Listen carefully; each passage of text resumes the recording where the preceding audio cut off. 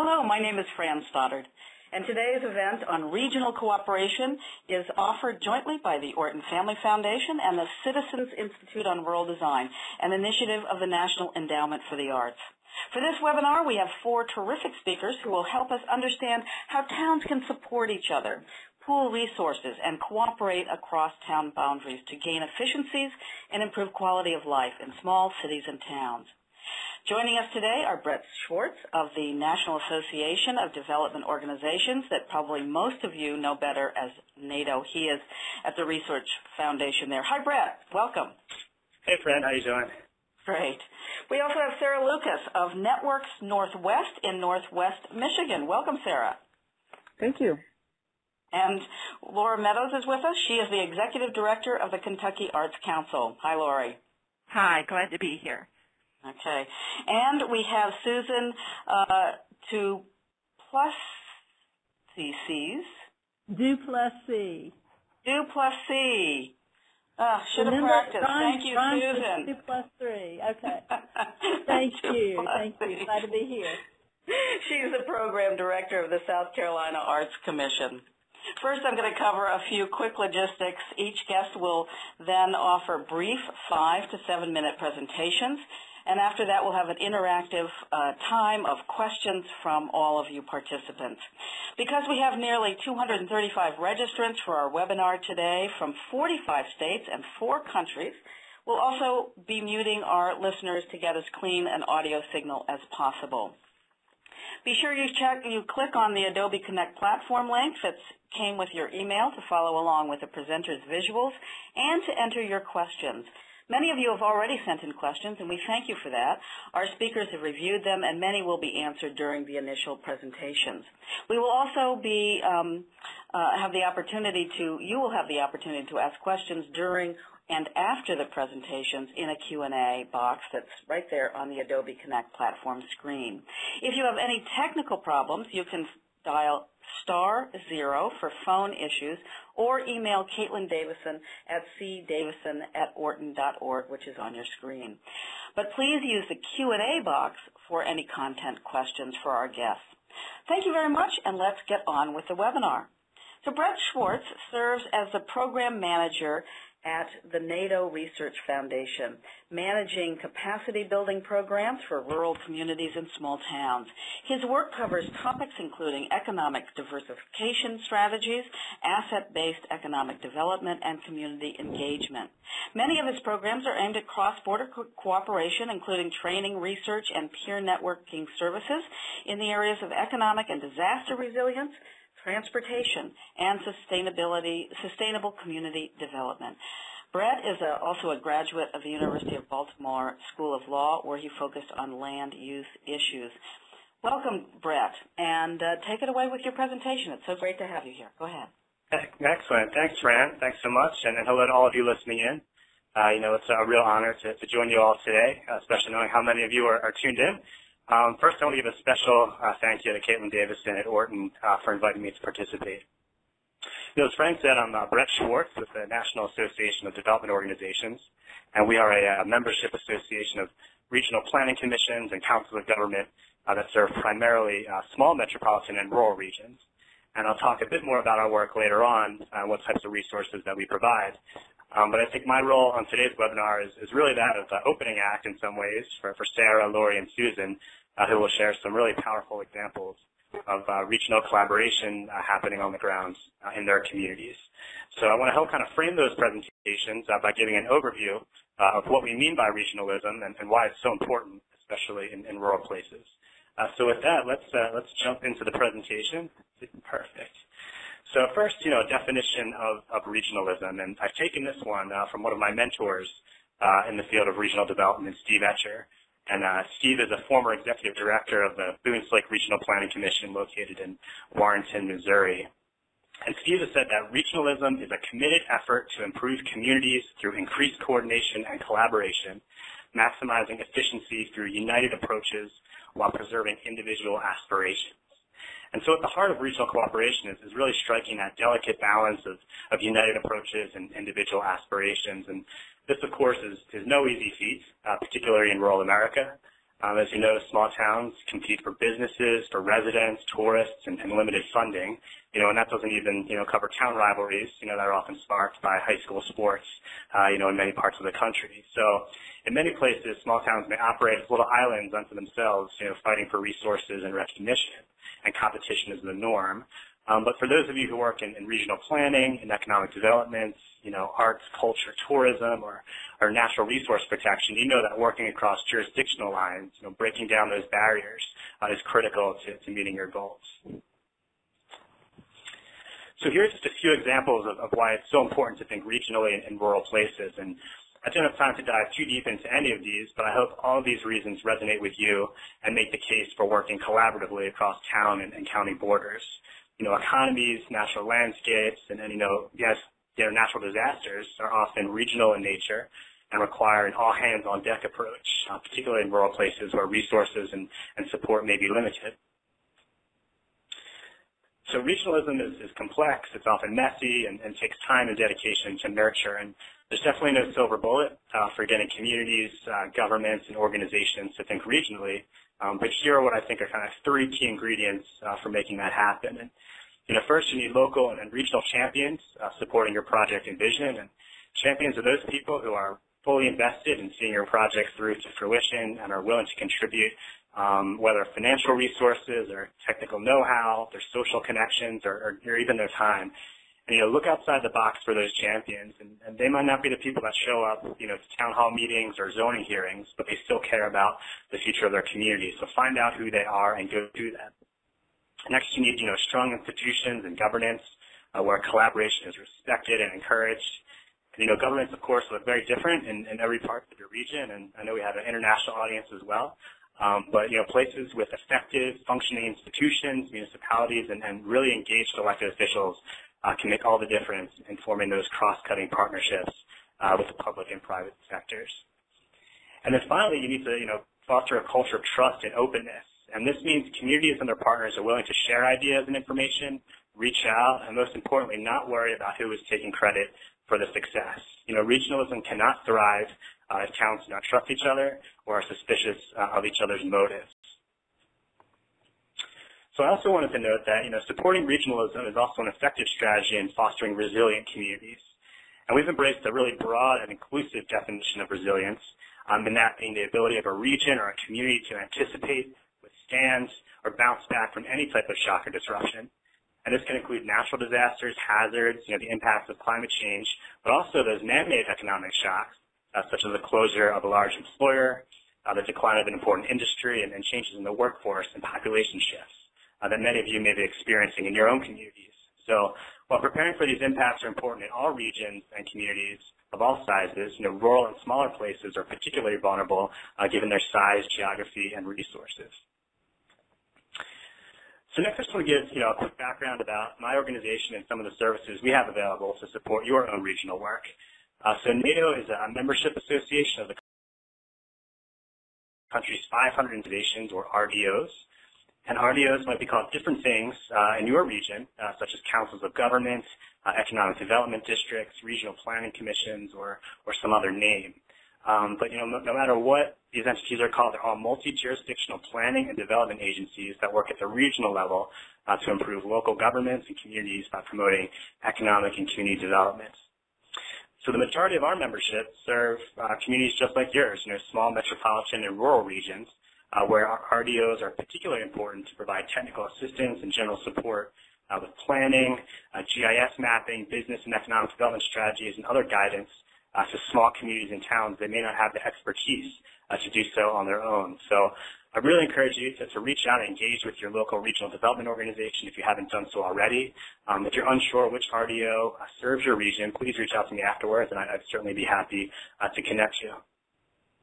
Now, I'm a program manager with the NADO Research Foundation, which is a nonprofit research affiliate of NADO, and we work on a variety of projects related to issues impacting small metros and rural places and study and promote regional solutions through our research and training and peer exchanges and publications. So you can see some of the issue areas up on the screen that we work on, as well as some of our publications and images from trainings and workshops we host throughout the country. So All of our publications, webinars, and resources are archived for free on our website at www.nado.org. So I hope you can check those out. And I also wanted to point out that last month we recognized 96 transformative projects from all across the country through our annual Innovation Awards program. And I really encourage you to check out a story map, which you can see a screenshot up there, which we designed in partnership with Esri, which really highlights the stories behind each of these 96 projects, which cover a whole host of areas such as regional planning, economic development, transportation, workforce, community health, and a host of others. Networks Northwest in Michigan received an award for their US 131 corridor planning work. So really excited that Sarah will be speaking right after me and really tell you the story behind that amazing project in just a few minutes. So, yeah, as I wrap things up, I just wanted to kind of share this quote from a book that I read a few years back. And this quote is really talking about kind of personal time management and goal setting, but I feel it really captures the spirit of all the work that we do. And, that is that planning is bringing the future into the present so that you can do something about it now. And I think this is particularly true in rural regions and smaller towns that are facing powerful external and internal changes that are reshaping their communities in both positive and negative ways. So I think this forward thinking, this collaborative regional planning process, really allows residents to envision and create their own future rather than have that future be determined solely by outside economic forces beyond their control. So that's it for me. Again, just a warm-up act here, but I hope I provided a good frame for the three excellent case studies that you're about to hear shortly. So please be in touch afterwards if you have any questions about NADO or our work or our membership. So with that, I'll turn it back to Fran, and thanks again for tuning in. Okay, great. Thanks so much, Brett. Thanks for that quote, well, a couple good quotes, and for those resources and the big picture idea of regionalism and how we can support each other. And Sarah Lucas, who, as you said, her organization was awarded one of your innovation awards, which is awesome. So Sarah Lucas is with us. She has been a practicing planner in Northwest Michigan for 15 years.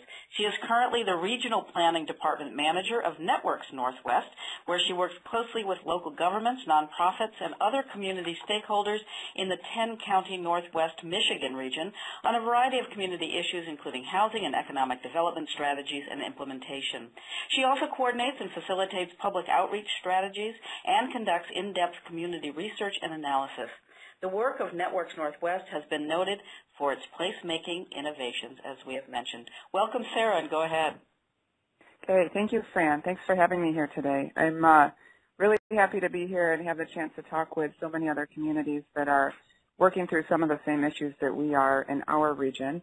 And I'd also like to thank Brett for that great introduction. There was a lot of information there that I couldn't say it better myself in terms of what regionalism means and how you actually implement some of those great ideas. So thanks again for having me here. And I'm, as Fran said, with Networks Northwest. It's a region in Northwest Michigan, the Northwest Lower Peninsula, I should say. I have a little map here that shows where we are geographically. If you're not familiar with our region, you can see our western boundary. That's all Lake Michigan shoreline. So we have a pretty big area that's diverse in terms of our shoreline communities and our inland areas, but we're all rural. Our entire region is rural. Our biggest community is 15,000 people, and that's 15,000.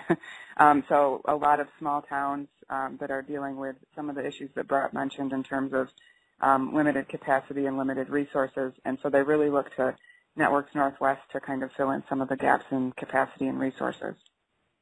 We started working with a number of communities in the inland portion of our region. We're starting to make that distinction between shoreline and inland communities that are dealing with a pretty common set of issues.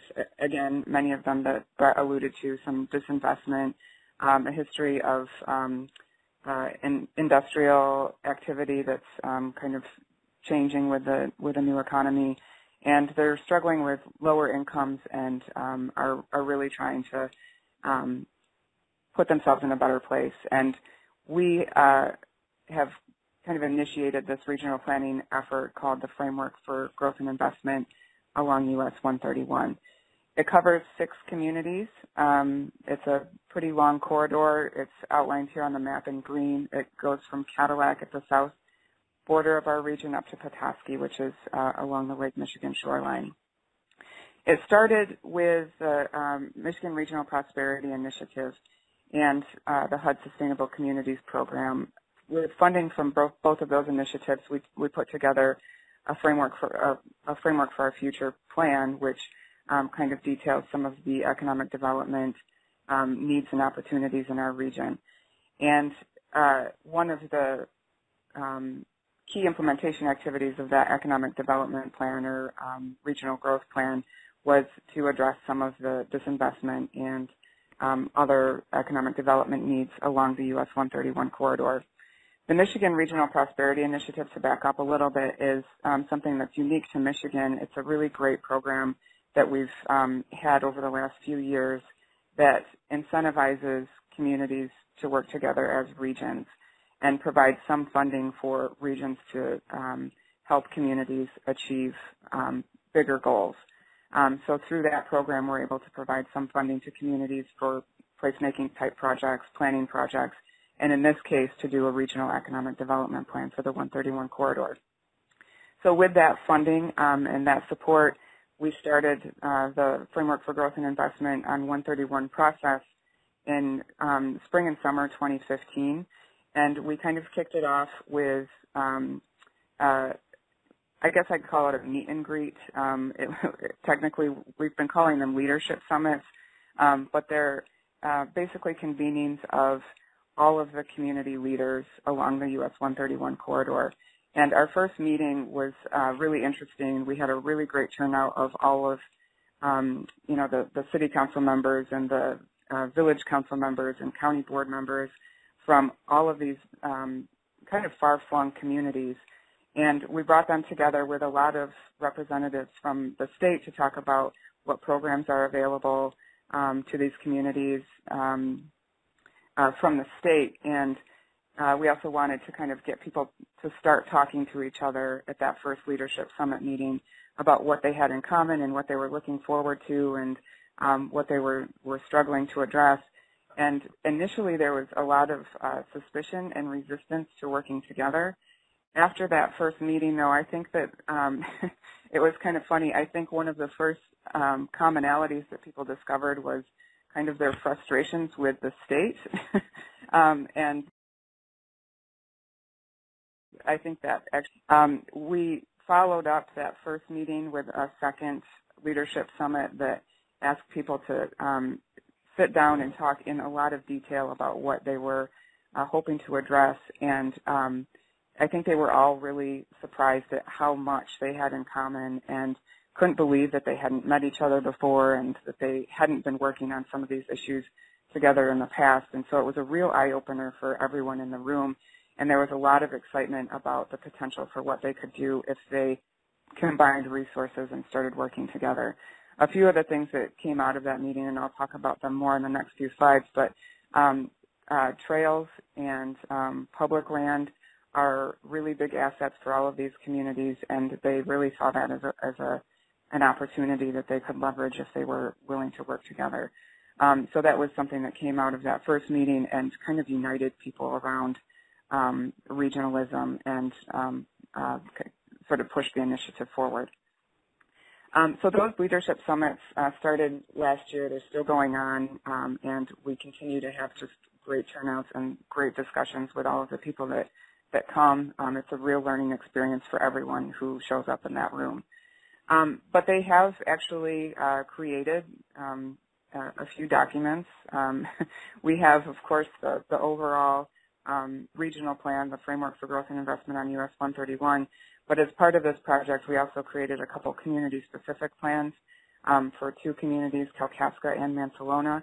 Both created an economic development plan, and both of those communities also, with assistance from a marketing consultant, created a target industry market analysis. But like I mentioned earlier, they have a lot of industrial disinvestment, and they're trying to find find ways to attract new investment to those underused properties. So they did a market analysis to help them in that work. So quite a few documents and a lot of things to think about came out of that process. A few of the things, and I alluded to a couple of them, that people were really motivated to talk about together and work on together, the industrial history that all of them are dealing with and trying to promote. Actually, they recognize that in a very tourist-oriented economy like we have in Northwest Michigan, their communities provide a pretty unique niche in terms of industrial opportunities. They know that because of their access to transportation corridors and some of the industrial properties that they already have and industrial activity that they already have going on in their communities, they know that they're well positioned to attract more business. So they have those linkages. A lot of infrastructure is located along that corridor. US 131 is a pretty highly traveled corridor in Michigan and connects northern Michigan with the southern part of the state and Indiana and Illinois. So it's definitely a key asset for attracting business, and they're trying to figure out how to best leverage that. There's sewer and water infrastructure and natural gas, and those are not givens in our region. Not every community has those, so they know that they're in a good spot that they're able to offer those. They also have historic downtowns. A lot of them have seen, some hard times, and they're trying to figure out how to fill vacancies and bring people back into town when the trend has been to move out into the country. So there's quite a few commonalities there. A lot of lower incomes associated with the loss of industry. But as I mentioned earlier, there are a lot of recreation assets that haven't really been leveraged, and they're really looking for ways to kind of bring those to the forefront and build some economic opportunities and address some of the negative perceptions that are out there that are related to the lower incomes and loss of industry in those communities. I won't go through the strategies in a lot of detail. I'm sure a lot of your communities have considered similar strategies, but just to give you an idea of some of the big ones they're talking about are becoming development ready and making it easier for businesses to relocate in their towns through zoning and through incentives. They're looking closely at placemaking initiatives to try to improve the quality of life locally, and again, enhancing those recreation assets that have really been kind of underused. And finally, and I think this is one of the things that really got everyone excited about working together, is considering how they can better market and promote their communities as a region. And that's a really important effort that I'll explain a little bit more about.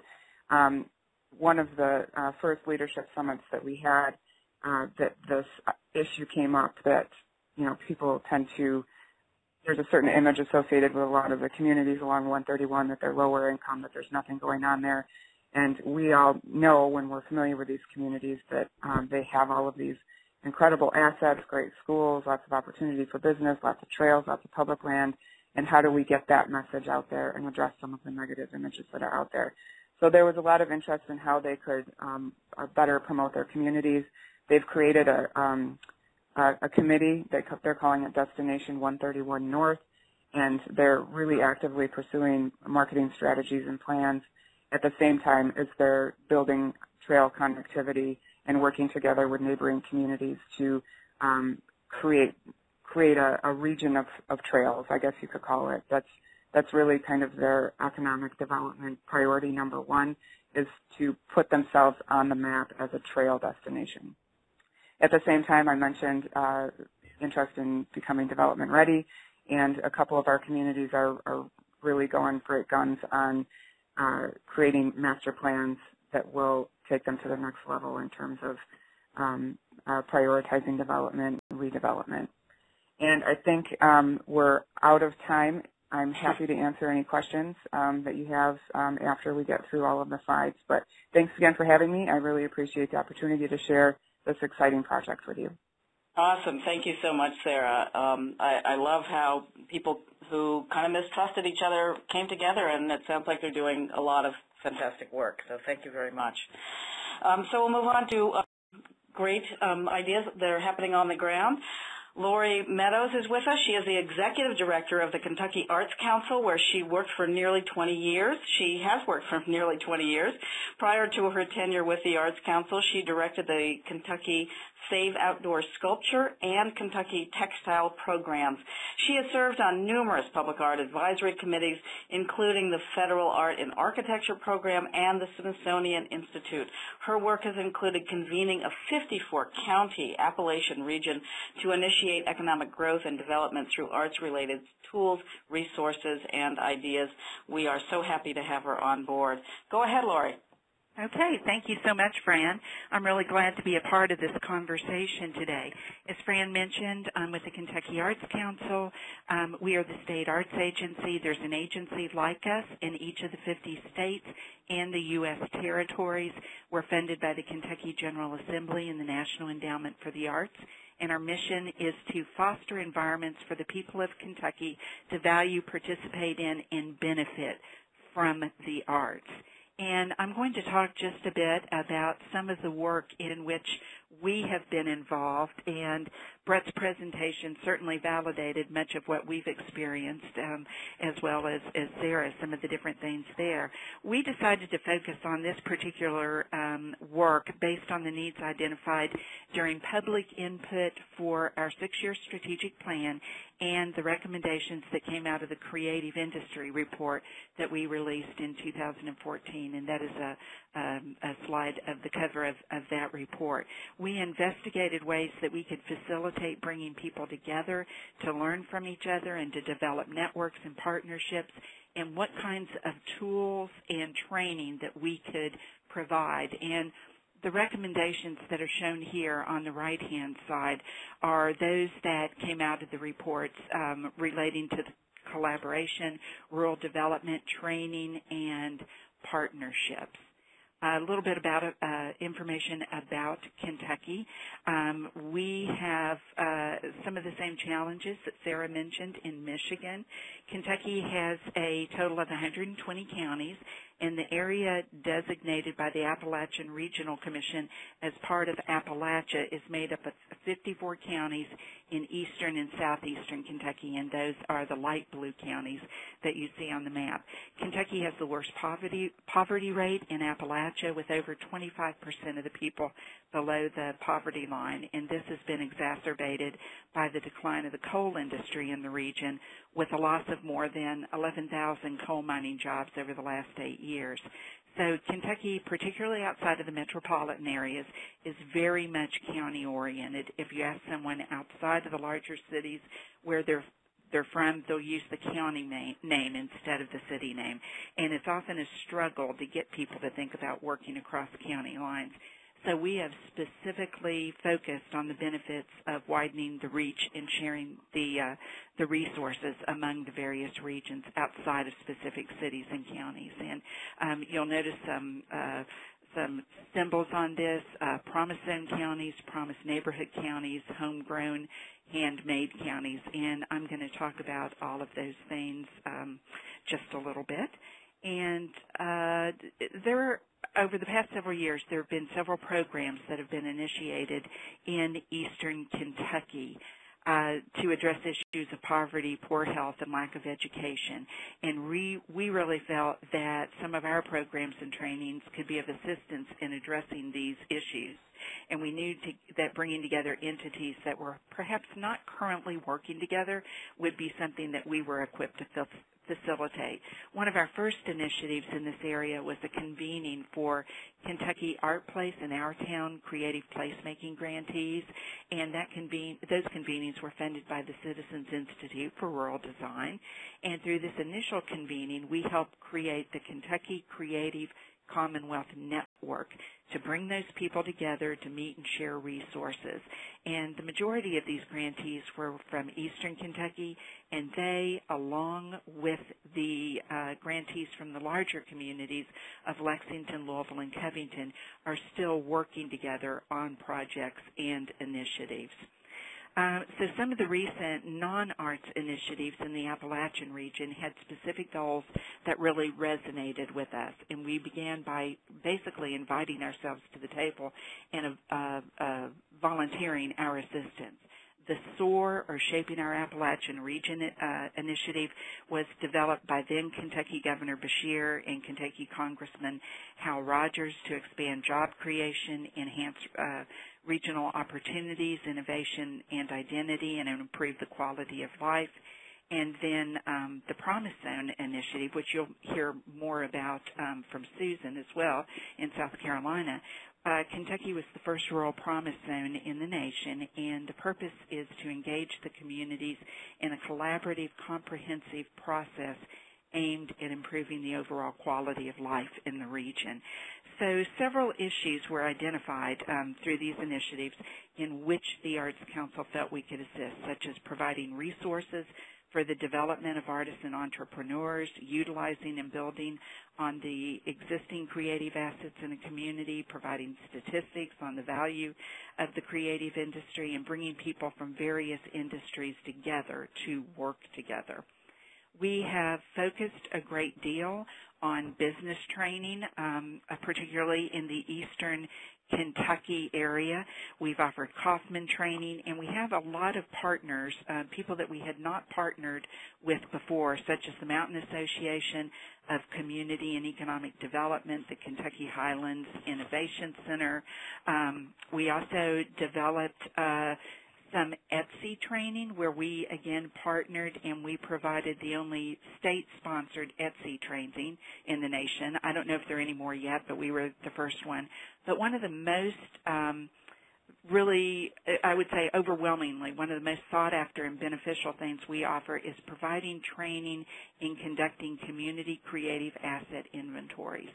And after, being asked several times to provide training, we actually created this inventory guide to help communities create a roadmap of the local arts and culture assets, which they could then use to develop and enhance local development and programming.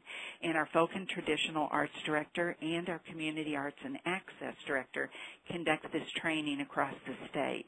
The categories on the right-hand side are the areas in which the guide is broken out in the training, and a critical part of the process, as well as with a lot of the other work that we do, is to bring people from various sectors and regions together to collaborate and to help everybody help people understand that everyone needs to be at the table. One of our success stories that I'd like to mention today is the Hindman Dulcimer Project in a tiny little community in eastern Kentucky, Hindman, Kentucky. This particular project enhanced the community's sense of identity by looking at what they had and by using that as a starting point, which was the Kentucky Dulcimer. So the initiative began with a folk life apprenticeship grant from the Kentucky Arts Council, and it's grown well beyond that into an important initiative that really defines Appalachia's contribution to folk music and to Luthery. And the Dulcimer Project has received to further the work. They started the annual Hyman Dulcimer Homecoming, which for the past couple of years has brought luthiers, dulcimer musicians, and other people to tiny Hindman for the three-day event, and also founded the Museum of the Mountain Dulcimer. There have been over 13 more apprenticeships to train people to make the Hindman Dulcimer, and the project received the 2016 Governor's Awards in the Arts for Folk Heritage. And I also want to mention this final project, which is what we are currently involved in. This is the Homegrown Handmade Project, which was designed to develop and implement a pilot project to integrate the arts into farmers markets. This is something that we've been thinking about for a while, and we were thrilled to receive a $51,000 Rural Business Development Grant from USDA to develop the project. It's taking place in Owsley County in eastern Kentucky and Ohio County in west central Kentucky. And we're providing a lot of technical assistance to artists and entrepreneurs on effectively marketing and pricing their work. Artists are also going to be paired with some of the vendors or the farmers market exhibitors that so that they can provide assistance in areas that the sellers might need to help showcase their goods. So maybe it might be designing labels for products or enhancing signage or making the booths more attractive, and then really attracting more buyers to the product and to the farmers market overall.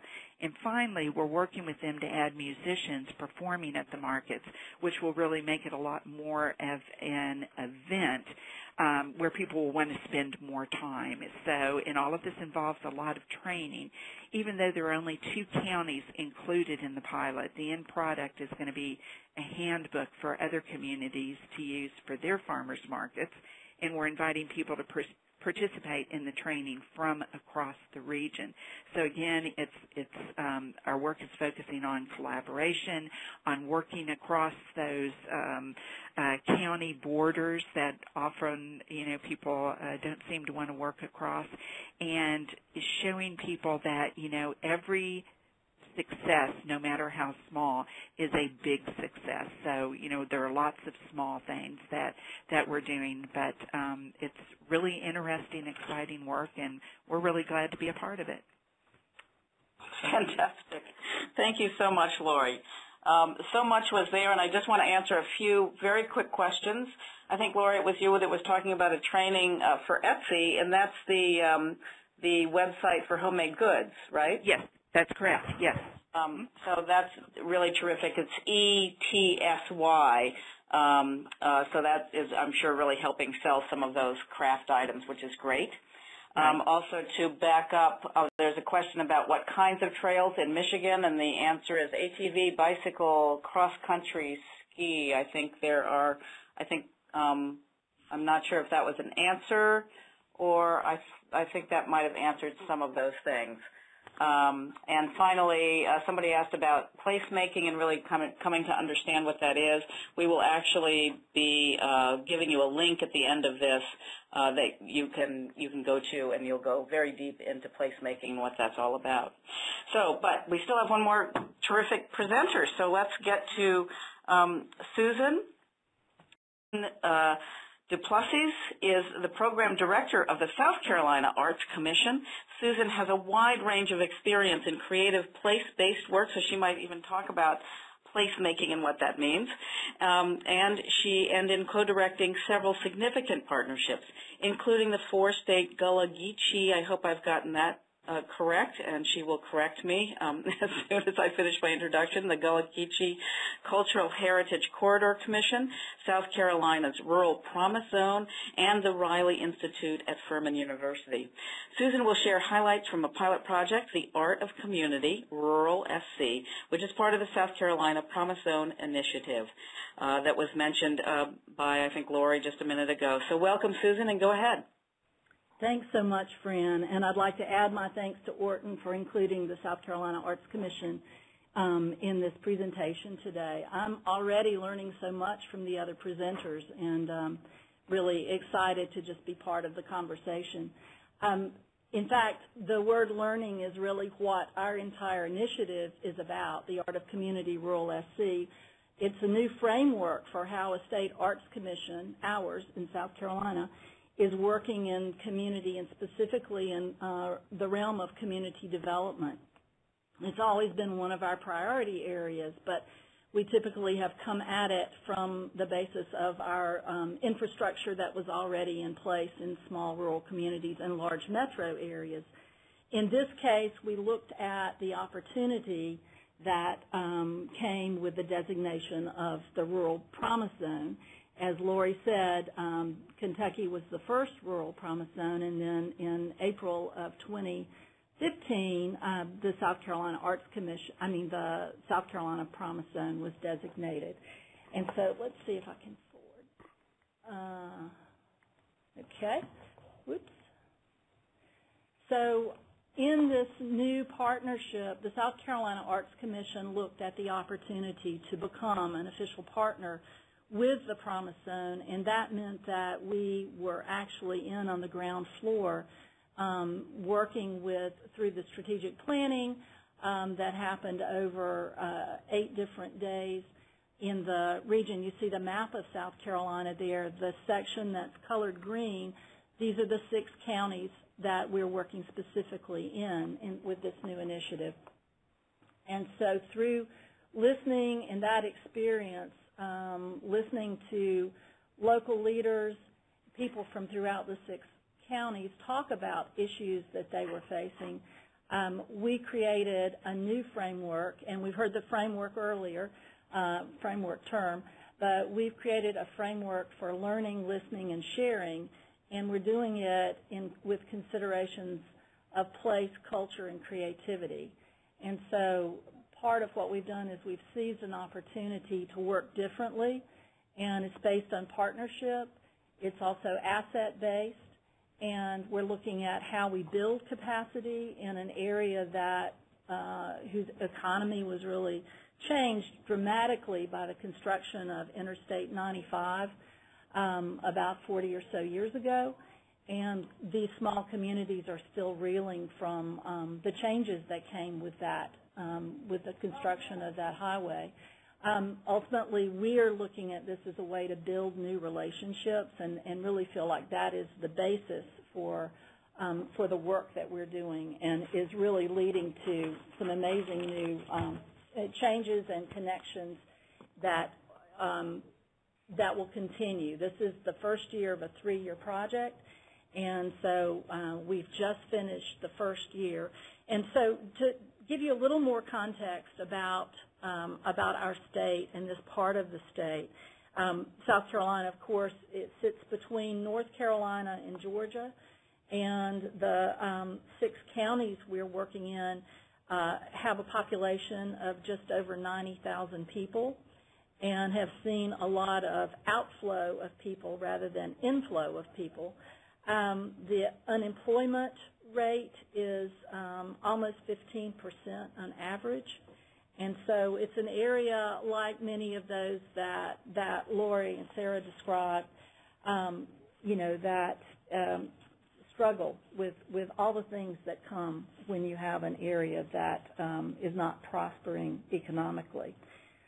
What's been exciting about the creation of this framework, and I'll tell you more about the specifics of it, is that it's positioned the State Arts Commission, we are a state agency, to work differently and to work at a grassroots level with individuals. And so we've built this program on top of long work that we've done in rural communities. This certainly is not anything new. It's just coming at it a little bit differently. And so one of the big things that we did, I think, that really helped us was participating in that regional strategic planning, and helped us listen and learn and hear from the get-go how organizations and people were feeling about their communities. So, let's see. Sorry. Okay. So one of the first parts of this framework was that we identified local champions. We call them mavens. So one from each of the 6 counties that we're working in, and we asked each of them to identify local teams, up to 6 people from their local community, to join us in this effort. And we began with talking about local stories of place and helping people remember what it was about the place that they lived, that they loved. And we also didn't forget that there are challenges in the places that we're working in, and asked them to also think about what were the challenges, but not to get stuck there. Because one of the things that I learned in participating in the strategic planning process for the 6 counties was that often when you're in a place who is continually told what you don't have, you forget what you do have. And so that's been one of the places of origin that we start at, is remembering what we do have and building from that. We've done a series of regional meetings where we convene, we come together, we listen, we learn. We've asked each of our teams to develop a project that will identify a local challenge, a local community development challenge, and then address that using arts and culture at least as one of the primary ingredients in how you address that. We've done that with the incentive of a $1,000 grant, which we know is a small amount of money, and we look at that as a way to hopefully that they'll use that as a way to leverage more funding to support their local project. So thank you. The third part of this framework is that we have created an advisory committee that is from national to statewide. We've brought together leaders, and we have, you see pictured here, the dean of the branch of the University of South Carolina that's in that region, and we also are co-chaired by Bob Reeder, who's with Rural LISC. We have a number of other people on our team, and we're having a series of advisory calls where we talk about what's happening in our region, but also get ideas from them nationally to hear what other resources we could be bringing to the table. One of the important things, and I just want to say a special thanks to Lori from Kentucky, who joined us for our field trip to Kentucky back in June. And I can't say enough about how important that trip was for our group. We took our 6 mavens out of South Carolina. We went to the other rural promise zone to learn from them, to hear how they tell the story of their places and their successes. And we brought that back, and that's really been central to our conversations for going forward. So it helped to create a new framework for thinking, and also to just get us out of our mindsets that we were in. So that was really, really important. We visited also Whitesburg, Kentucky, and spent the day at Apple Shop, which is renowned and was really a wonderful thing. One of the important things, though, that happened as a result of this field trip was that spending 3 days in a van with each other, we really bonded. And so this group that didn't know each other before, the 6 mavens, now are fast friends, and the bonding that happened through that was incredible. So not only did we make a great connection with Kentucky and learn from them, but our group really came together in an important way. So ultimately, we've created a new formula, but I like to think that we're not being formulaic at the same time. So we asked each of our groups to design a project that would address a community challenge, and that might be around public safety, health, housing, transportation, economic development, workforce, education, or another challenge that they identified. And part of this exercise was to get people at the table thinking about how they tell a story in a compelling way, what makes it urgent, what's the context, and are there more people that care about that challenge than just that community? How does it fit into a larger context? So you see there we've got arts and culture plus the community challenges, plus place, plus assets, plus leadership, which we're also developing through the identification of our mavens and their team members. We've incentivized it with a $1,000 grant, but looking for other funds to support it. And then, of course, brought the technical assistance from the Arts Commission and funding from USDA, which we're so grateful for. And that's the project that we call the Art of Community Rural SC. So to wrap up, we're in the first of 3 years of this, and we're really excited. Already at the end of this year, we're seeing that new skills are being developed in our rural area. Leadership is blossoming. We're sharing culture. We're sharing successes. We're addressing challenges that many of our rural communities share, and so we're learning from each other in that way. And the regionalism that's coming from this is just fantastic. These groups are starting to meet on their own without the Arts Commission being the one pushing it. And in fact, they've even decided that they're going to do something called the Voice of Promise. And so sort of taken after the Voice television show, they'll be doing a regional competition. And so this is a whole other piece that's happening as a result of this. So I'll leave it there. Thank you very much. Thank you. Thank you so much, Susan. Some great things on the ground, and clearly a lot of support for cooperation. We aren't going to let you go quite yet because Michael from Minnesota has asked what are the pros and cons of cooperation. Are there any downsides of cooperation? And one of the others of you might have this, but Susan, do you see any downside of working towards this cooperation that you've worked so hard at? I don't see a downside at all. I think that what we're learning in keeping this framework of learning central is that in order to cooperate with another entity or another community, you have to listen and you have to suspend your own desire for a moment to be able to hear what others are facing. And I think within that frame, then you're able to hear and find those areas where there's overlap. So it's just a new skill set, I believe. Great. Thank you. We'll try to get through a few quick questions. We don't have a lot of time, but another question came in from Jen from Vermont. And she says, within our communities and within the sector, there is increasing divisiveness. It is critical that as organizations with a bird's eye view of all the local work happening, that we, I think, kind of at a statewide or region-wide perspective, provide resources and a space and support to learn and work and debate together well and civilly.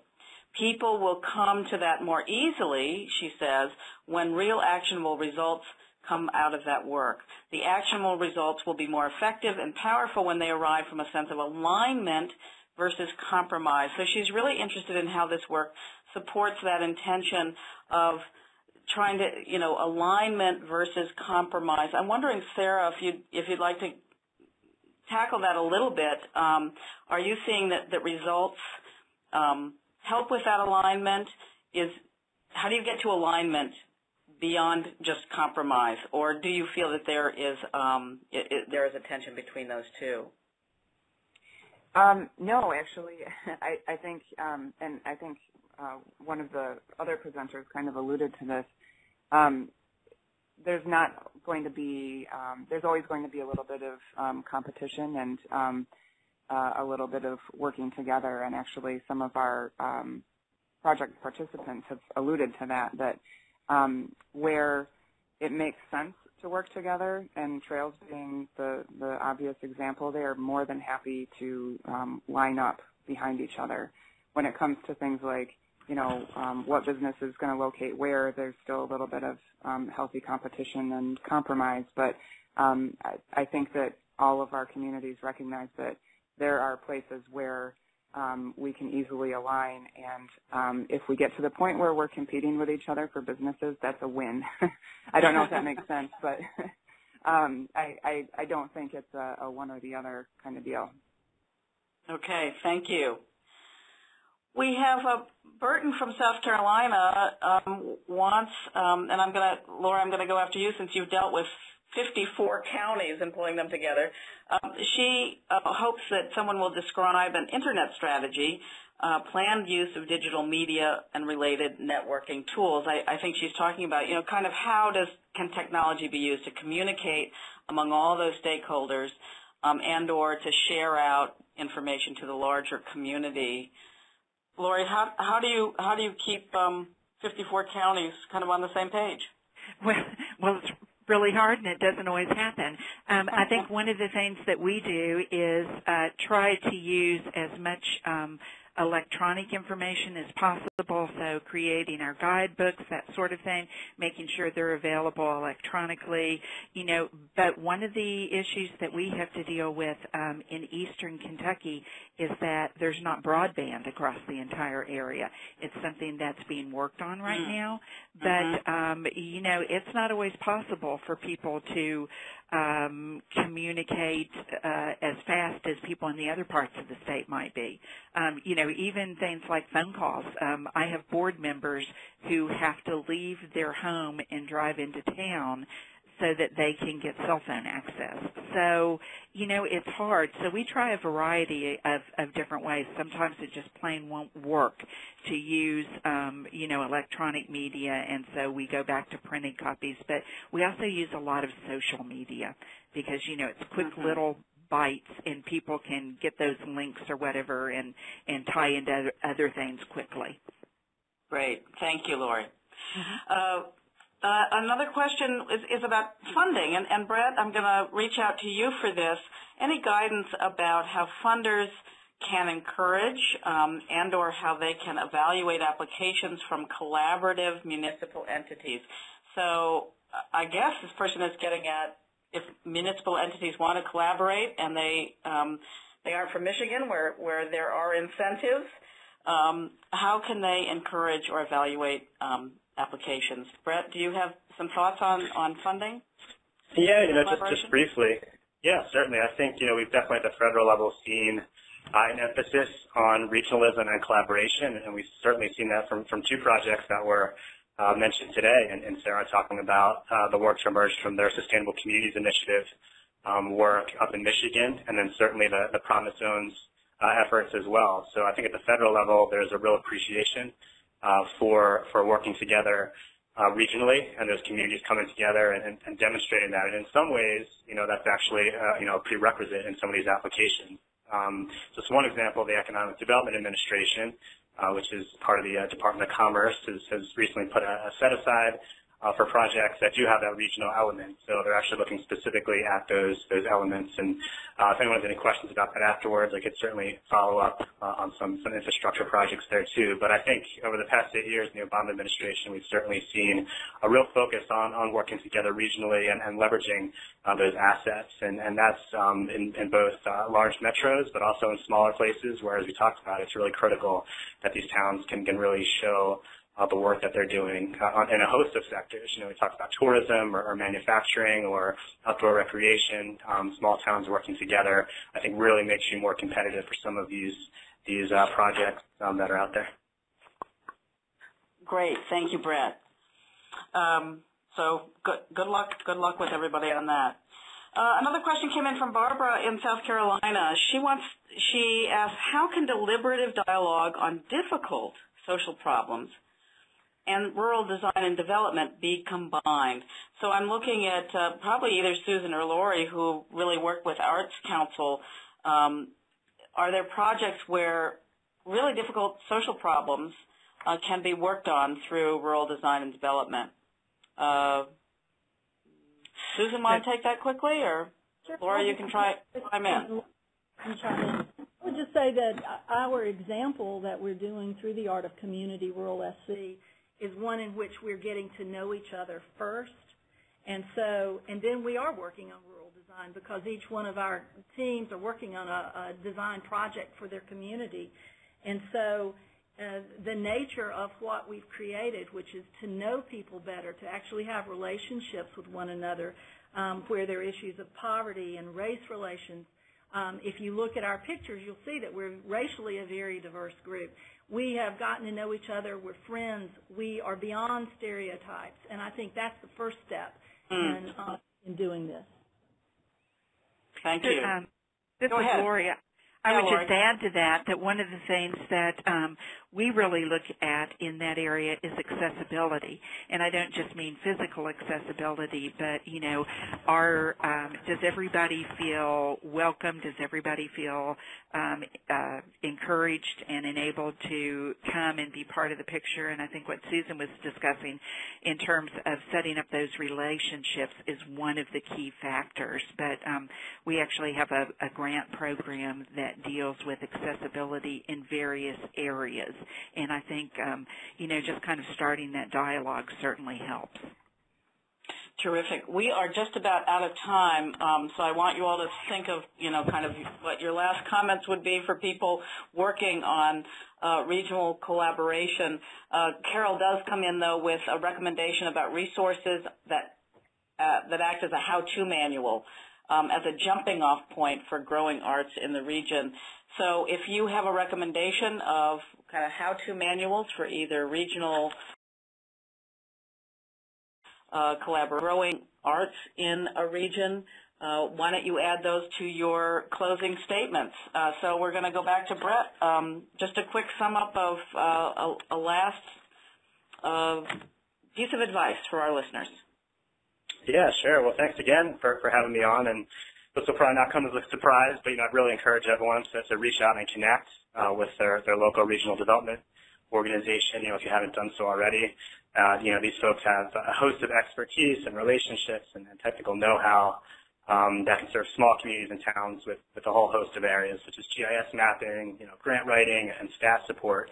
So there's certainly conveners and networkers that can help build a regional coalition. So I encourage you to engage them with your work, no matter what field you're working in.